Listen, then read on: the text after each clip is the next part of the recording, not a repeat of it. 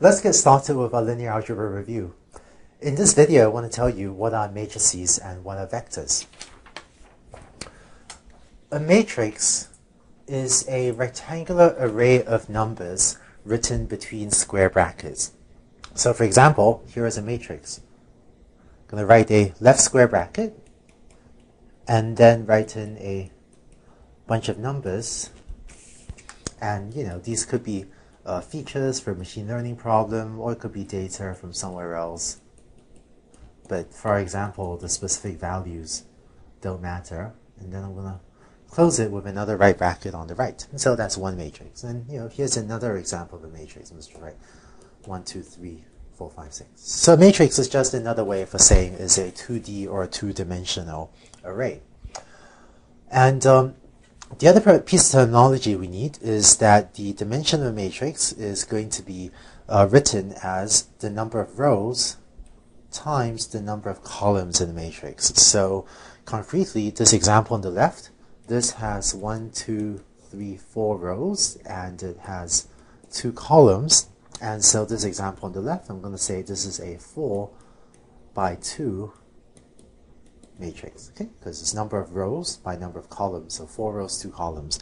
This one on the right, this matrix has 2 rows, so that's the first row, that's the second row, and it has 3 columns, right?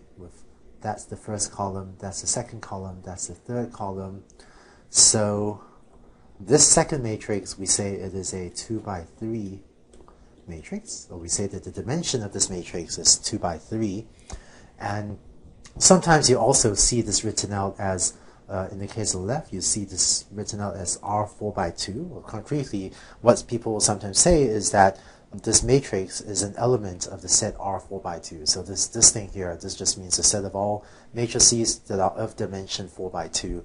And this thing on the right, sometimes this is written out as a matrix that's an R2 by 3. So if you ever see, 2 by 3. So if you ever see something like this, R4 by 2 or R2 by 3, people are just referring to matrices of a specific dimension. Next, let's talk about how to refer to specific elements of the matrix. And by matrix elements of the matrix, I just mean the entries or the numbers inside the matrix. So in the standard notation, if A is this matrix here, then A subscript ij is going to refer to the I comma j entry, meaning the entry in the matrix is in the ith row and the jth column. So for example, A11 is going to refer to the entry in the first row and the first column. So that's the first row and the first column. And so, A11 is going to be equal to 1402. Another example, A12 is going to refer to the entry in the first row and the second column. And so A12 is going to be equal to 191. Just a couple more quick examples. Let's see. Let's say A32 is going to refer to the entry in the third row and the second column, right? Because that's 3, 2. So that's equal to 1, 4, 3, 7. And finally, A41 is going to refer to, this one, right? Fourth row, first column is equal to 147. And if, hopefully you won't, but if you were to write, say, what is A43? Well, that refers to the fourth row and the third column, but, this matrix has no third column, so this is undefined. Or you can think of this as an error. So there's no such element as a A43, so shouldn't be referring to A43.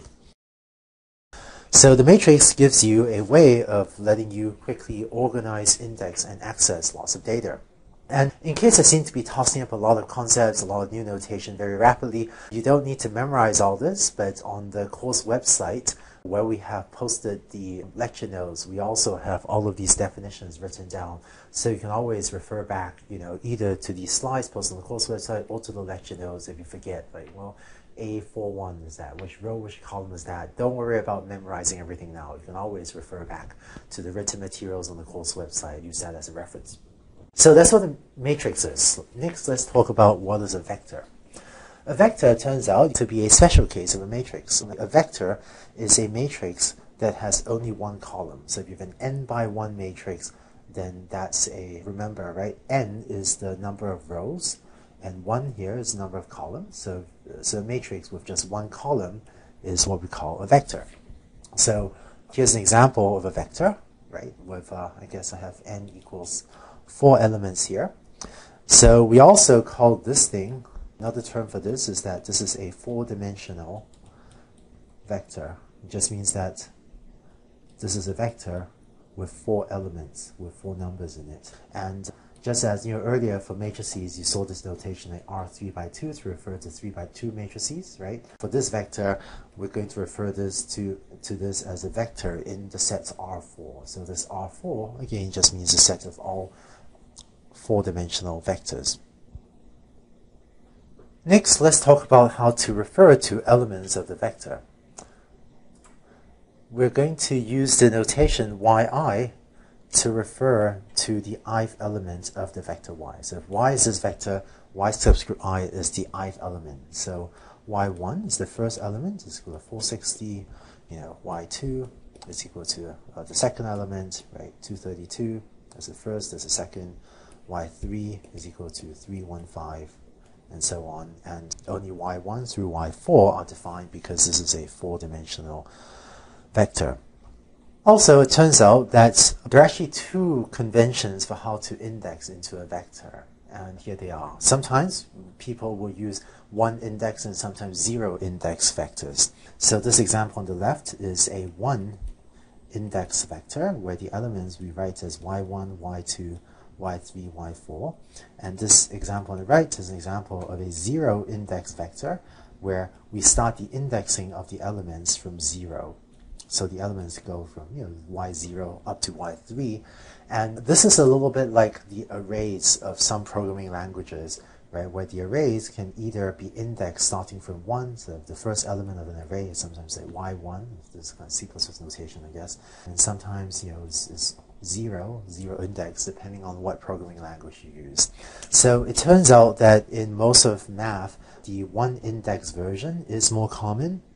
But for a lot of machine learning applications, 0 index vectors gives us a more convenient notation.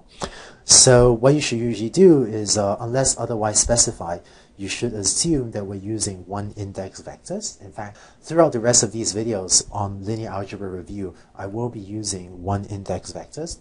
But just be aware that when we talk about machine learning applications, sometimes I'll explicitly say when we need to use 0 index vectors as well.